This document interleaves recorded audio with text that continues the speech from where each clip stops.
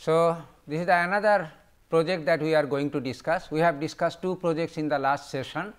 In this section, we will discuss 3 more projects. All these are the small projects in the same category like, but as you see, as we go from one session of projects to next session of projects, the complexity will be little bit increased. So, all the projects that we have discussed, we have learned about in the last session, it is simple to solve, but again the complexity will be little bit increased. Now, in these projects, we will again consider that the different flavor of the Java programming can be utilized, so that you can really learn much more about while you are involved in working with the project. Now, I will just discuss about the third project here, drawing images on canvas. Probably you have already have an idea about how the scribble can be there, so that user can draw some image using mouse pointer or like this, but here it is not exactly the same thing, it is bit different thing, but here the idea will be little bit in a phased manner, and then you can think about it. But if you can solve this problem, definitely the lot of other different aspects of the programming, like say multi-level inheritance, polymorphism, graphics, applet will be covered. So, this project aims so that it can cover all these concepts in Java programming. Now, let us have the idea about this project.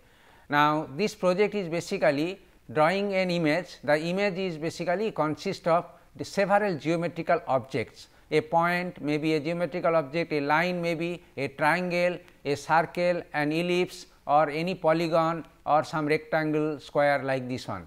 Not only these geometrical objects, they can be filled with different color, different style, their border or line can be also different color, different style like. So, this is basically the way a geometrical objects can be drawn, and again if you see an image is nothing but a collection of several geometrical objects placed in their appropriate positions. So, this way it basically completes an image. So, here is an idea about that how the different geometrical objects can be defined, so that you can use to draw an image of your own. So, for these things our plan is to create a class called the GeoObject class. We will discuss about the class structures in details when we will discuss about how to solve this problem, how to deal with this project. And second thing is that if you create the geometrical object, using these geometrical objects, how you can create an image that can be stored as a class structure, and whenever an object is created of that class, that means an image will be created, and that image can be again on execution, it can display on the screen or it can be stored. Later on you can use it, redraw these things, this one, and in the final stage of this project you have to do the animation. So, a circle, if it is there which is present there, initially it is static, but you can move it. That means, circle can move from left to right or top to bottom, from one any direction to another direction like this one. So, all those things also can be done. So, this project is basically we will do all these things together. Now, let us see how step by step we can do towards this project implementation. So, first thing that you should have the repository, that all the objects of their different type and how to draw, everything should be defined in your own class declaration. You can give the name of this class as a GeoObject. Now, once this class is declared, so this class and then an object of this class can be used to create your own image. Here is an example about how an image will look like. As you see in this example, an image consists of many structures. Say suppose this is the one rectangle and this is also another rectangle, but the difference from this rectangle to this rectangle, their positions, their style. Here for example, the line by which this rectangle is drawn with no color, but the filling is some other color, here filling is different color, and this is a circle, this is also another circle. So, this the different geometrical objects composed an image. So, this is basically we can say that image. Now, these geometrical objects can be created by using any one class which you have already defined belongs to the GeoObject class, and GeoObject class can be obtained by means of multi-level inheritance, multiple inheritance, as the idea it is given there in the form of a inheritance tree. and such an image therefore is in the form of a class, not a bit form or image, or not a dot JPG form or PDF form or IMG form like the or PNG form. It is just simply a class, and this class can be executed so that you can see the image actually. So, this is the idea about the painting an image on a canvas, and the canvas here is basically a frame or panel you can think about. In that case, a little bit AWT needs to be followed here. Now, so this is the idea about how an image can be created. Our next idea about that how the movement of an object on the canvas can be added into this one. So, this is the second phase of your project. Here you can create any one image. Initially you should consider only one simple image, maybe a circle. Now, animate the movement of the image. Now, here you can, we have already known about the banner applet that we have discussed while we are discussing about applet. So, there we have also made it. So, the movement can be achieved by means of repeated use of update and repent method that is there. So, I rather advise you to do it using an applet, because it is easier. Later on the same thing also can be added into any frame or in a panel or in any other container class using AWT or swing. And better idea will be, it is little bit difficult, but it is not as such so much difficult also, that it is moving of a geometric object is easier, but moving an composite object, that means a group of object, maybe say one circle and another box can move together. So, that is also can be done. So, if you do it, is basically moving an object, it is there. For example, you can draw a bird using say few straight line and then point and then dot like, and then the same can be moved together. So, that it will appear an animation that a bird is moving like. So, this is the idea about moving an object on a image canvas, and you really will be able to enjoy it if you can implement it, but it little bit patience and then confidence is also required. Now, I will discuss about the control movement of an object. In the previous phase, you have declared the movement in one direction only, but here you can fix that in this direction you can move. As a simpler version, you should take in a simple way that is a control movement in a specific direction, as I have mentioned, from right to left or left to right, top to bottom or bottom to left, like this. So, an image is anywhere, then you can give an instruction, an event can be generated. So, that if you click it, then it will start moving and in a particular direction. So, here you can just think and applet program for that, and then view of the applet will look like this. So, this is basically the one area of the canvas we can say, and this is basically the control area. So, if the user selects up, then what will happen? This object will move up and then go there, again come here. So, this way it is just in a movement in this direction. On the other hand, if it is the right, then it will move from this direction to this direction and come here again this direction, and if you click again, it will stop its moving.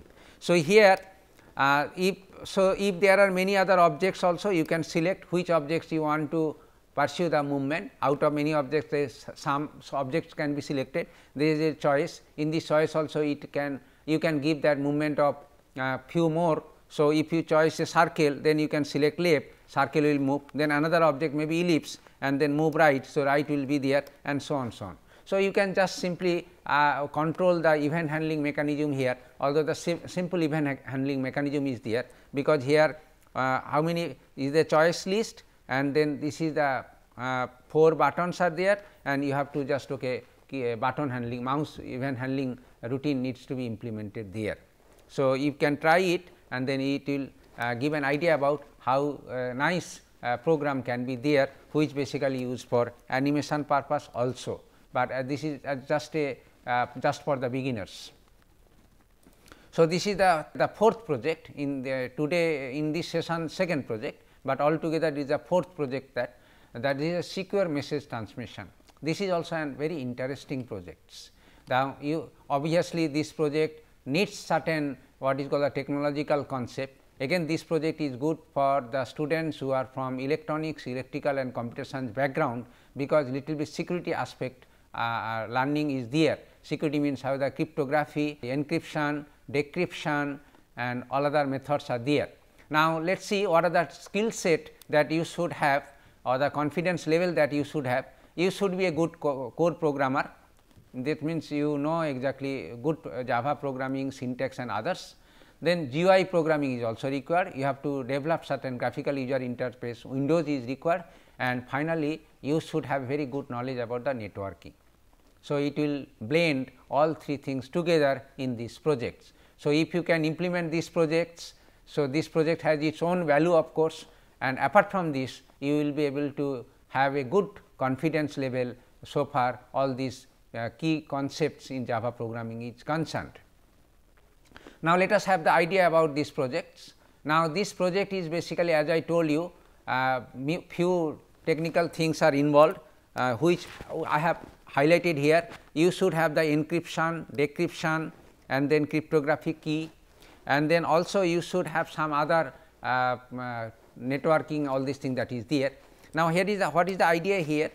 The idea is that a message, whatever it is there, that can be encrypted. Encrypted means it changed, so that nobody can read it, even open it, they will not be able to get the meaning of this. So, this is the idea about the encryption, and whenever you want to send a document, say suppose the document written in Word or PDF, have no problem, you can consider simply a text document in a RTF or whatever it is there, so using text editor you can use it. Now, that document will be encrypted from the sender. So, sender will do the encryption, and do these things sender should use one key, it is called the cryptographic key. Similarly, the same document whenever it is received by another receiver, its documents will be decrypted, that means converted in the original form, and for this conversion called the decryption, again we need some keys, maybe the same key or different key.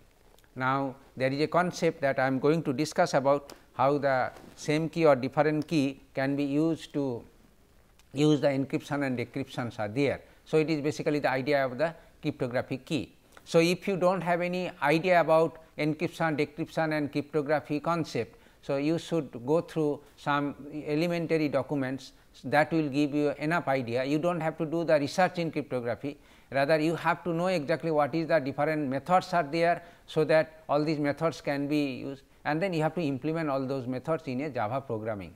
Even in the network, in the internet also lot of readily available programs are there, even including Java also there. You can download these programs, you can use it, you can little bit modify and you can utilize in your program also, absolutely there is no harm for that. Now, I will discuss about the steps that you should follow. As a first step, we have to decide about the cryptographic key. So, there are two type of cryptographic key. One is called the symmetric. Symmetric cryptographic key means the key which is used for encryption, the same key will be used for decryption. So, this is called the symmetric key cryptography. In this case, both sender and receiver should have this key and an algorithm for both encryption and decryption. On the other hand, there is another method that sender will use one key which is private to the sender only, sender knows only, but receiver does not know it.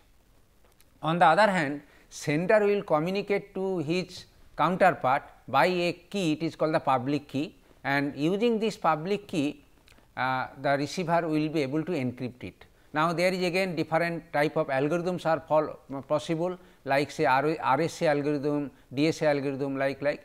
So, using all those algorithms, the asymmetric key cryptography can be there. Here again you have to know exactly how the key can be generated, both the two keys, public key and private key, those are not same, different, and they can be shared among the two parties also, and all those things are there. And there again key sharing, key generation for asymmetric cryptography, there are many protocols, for example, Diffie-Hellman protocol, elliptic cryptography protocol, DSA protocol, so many other protocols are there. So, you have to little bit learn about all those things, methods are there, techniques are there, you have to implement in your Java environment, and then you can develop all those things, that means all the algorithms for encryption, how the key can be generated, how the key can be shared, all these things you developed as a program. And you know, in Java program means is a class, all these class files you can store in a package. Let let us give the name to this package as a security. Now, here is an idea about how your framework will work, so that you can develop ultimately a system. I have just given a picture for your own understanding. So, here a sender who wants to send some document. So, this is the document. So, basically sender will use a key, that is a cryptographic key, whether it is a same or different that you think about, then encryption this algorithm. So, you need how this key can be generated, how this technique can be done. So, these two methods you have to learn it, and document can be any document, Word document or Notepad document or PDF document or image document, absolute no issue, the algorithm will take care about it. Now, so this algorithm take a document with the help of key will create one file, it is called the encrypted file. The same file will be sent to the net. So, there is a socket program you can think about. So, socket will take this encrypted file and then socket will send it to the sender, receiver. So, this is the receiver. Receiver has another socket program at his machine. So, these two machines are different, they are connected through the net. So, these are the two socket, on the receiver socket and then server socket will just will be used for the communication purpose, and any protocol, datagram protocol or TCP/IP protocol you can follow to transmit whatever the large document may be. Now, this then they at the receiver end there is a program or algorithm, there is a class program, Java program you can say, which basically decrypt the document which has been received. And so, and for this decryption another key will be used, cryptographic key, may be same or different, whatever it is there. So, using this key the algorithm will decrypt it and then finally, it will receive the documents, and this document will be opened by the user. Now, so this is the idea about the system that you have to develop, and you have understood that you have to use it programming, core programming, and bit networking also involved, and also graphical user interface also needs to be there. Now, in the version 1 you can just simply generate the cryptographic key, and in the second version you can do is basically the graphical user interface, and here how the graphical user interface will look like I have displayed here. So, there will be just this is the view of a GUI Windows program, and here if you click the upload document it will basically just go to the browser and then it will select the directory, and in this directory any file can be selected and then open it. So, it will just display that this file has been successfully selected, and then you can keep the encryption algorithm button it is. If you click this, so it will basically follow the algorithm, and also it will take the cryptographic key and then it will basically create an encrypted file, and the encrypted file can be again sent. So, you can see the ID, you can give the URL address or local machine number or something, and if you select it, it will go to the receiver. The receiver window, that means this is the program that we have discussed about, is a GUI program. It can be embedded in a socket, and then socket, this is the GUI is basically punched in a socket program actually, and this is the another socket program at the receiver end. Receiver end, once this program is there, then it will basically whatever the message that he has received will be there. So, this is basically one inbox sort of thing. In this inbox he can select one, and then he can select this decrypt. In this once this encryption is there, then the decrypt. So, this decrypt will basically convert the encrypted file into decryption one, and then finally, it is open. So, these are the two windows at the server sides, at the client sender sides, as the receiver sides needs to be implemented. So, here Windows programming, also socket programming, and then the algorithm to be implemented together at the both end. Now, then the message transmission through network, the network implementation is to be there, and you know exactly how the networking is possible using this one. Two sides of client can be there, and then once the receiver receives a message, it will send an acknowledgement to the sender. Now, all this system that you have developed, it is stored in a secure file, better you can put into jar file, and this jar file is installable in any other user's machine, and using installation of this jar file or using this jar file any people can send the document to anyone, and any people also receive the document sent by someone and then use it as an encryption and decryption also. Even you can plug in with it your email system also. So, before sending or attaching, you can encrypt it, and then the receiver also can decrypt it using your same program. So, plugging with your own program with the other program also possible, that is another lessons that you have to learn about it. Anyway, so forget about the plugin and others, you just simply use for a standalone system that is there. Now, let us discuss about another projects, is a fifth project, and as the name the title of the project is basically, you have little bit idea about the bank transaction while we are discussing about multi-threading in this course. It is basically heavily used based on this concept, transaction system, but using multi-threading. But in addition to this threading also, it will consider few more Java programming aspects like GUI programming also, networking, and then JDBC. So, this is another little bit complex program or heavy program compared to the last 4 programs that we have discussed about, because so many skill sets are there. If you do it one by one, then it will basically all these projects are planned in that order only. So, slowly as we go from next project, the complexity will be little bit high. Anyway, so this is the project where you should have the knowledge or learning capability about all these 4 aspects. Now, let us see what is the idea of the project. It is very simple idea. As you know, so far the banking or any finance organization, there is the one server which maintains the database, and the database includes the records of all the customers. So, basically customer ID, the account number, the customer name, customer address, accounts, and also the history of transaction, all these things are there.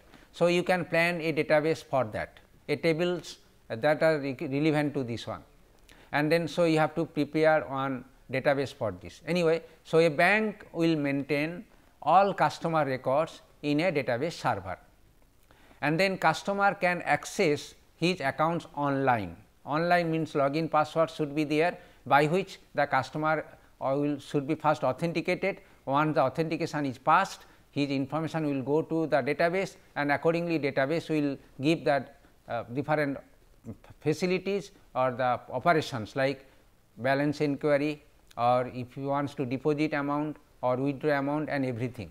So, here actually no physical money is involved, the logical some things is there, because you have to just practice it how such things are there, and whenever the hardware can be interfaced with this physically, it can be there. In actual cases the banking system will be there. Anyway, so it is like this one. Now, let us see the different steps that you should follow one by one, so that you can implement this project very comfortably. So, first you have to develop one database server. You can use in this course MySQL, other than MySQL, MS SQL or Oracle server also, anyone, no issue, you can use it, and JDBC also needs to be archived in your program. JAR file is there available. We have already discussed about how the database JDBC connectivity can be done. Here you can use it. As a programs, so far the programs are concerned. So, in this project we have to develop first server sockets. Server socket means this will basically handle with the database and everything. So, that can be considered as a concurrent server, because this server should be ready to receive many requests at the same time, and therefore, it can process. As a result of concurrent server, you can implement a multi-threading concept here. So, several threads are to be executed whenever there is a request received from a client in a distance from the distance location, and then there will be another socket programs for the customer. So, the 2 sockets, here is the customer sites. So, customer can be from his own machine or from his own mobile can run these sockets will run, then through these sockets customer can place the request, and then accordingly it will be executed. So, these are the things are there. Now, so here again a little bit GUI components also involved. As we see here, the first GUI interface for the login and password, which will look like trivial form as you are familiar to this one, you have to do it. So, once the login element is the login ID and then password is entered and then press 1. So, if the login is successful, it will basically go to the next step, that it will basically see that what operation you need. So, after these things it will basically, once the login is successful, the online banking system will appear to the user, and if it is a failure it will deny to access it. Now, here again balance inquiry, if we clear the balance inquiry, it will just okay, because login account number and everything passed after the authentication is done. So, it will okay, connect to the server, and then that server will basically consult with the database server, get the information and then display it here. And then once it is there, then next will be may say withdraw. So, similarly withdraw, it will basically ask about what amount you want to withdraw. If you give in, so then after the withdraw operation is successful, it will give a message, successful message. And then the deposit, similarly deposit it is there. If so, after the successful deposition, it will give the balance and all these things are there. So, you have to just simply develop this kind of screen with dialog box, and you have known you have learned using Java Swing also how all those things can be developed. So, it just event handling mechanism, the interface you have to develop, and then it will just do the socket programming, the networking, and then JDBC, the database handling are to be there. So, this is basically the idea about this one. And then once you develop this program, and this is a particular program, whether you see whether this program is very much robust and then perform perfectly as it should there. So, here are the different tests that you can accomplish, so that you can just run the program several sockets, server client sockets from the several points, and then execute and try to access the database as well as the concurrent server simultaneously. So, here I have mentioned with a single deposit, with multiple deposit, both deposits as well as withdrawal at the same time, and then there are so many other variations that you can do. So, testing you can include in your friend also in your in this testing, and then you can do it and then get the results. It is really, if you can do it, and then it will improve your confidence like anything. So, these are the things that we have discussed about the 3 projects in this session, and then best idea would be, if you can do alone, so do it. If you cannot, then best idea is that you can do as a team, right. So, you can include some of your friends into the team and then discuss how to solve it, what to do, what are the differences are there, and then you can do it together. First 2 programs you can do alone, but whenever the complexity is, because different components are there, better that you can do in a team manner. And then teamwork is very important, because whenever you have to use in a software development firm, right, you have to work as a team. So, from this time onwards you should practice these things. So, thank you for attention. Thank you.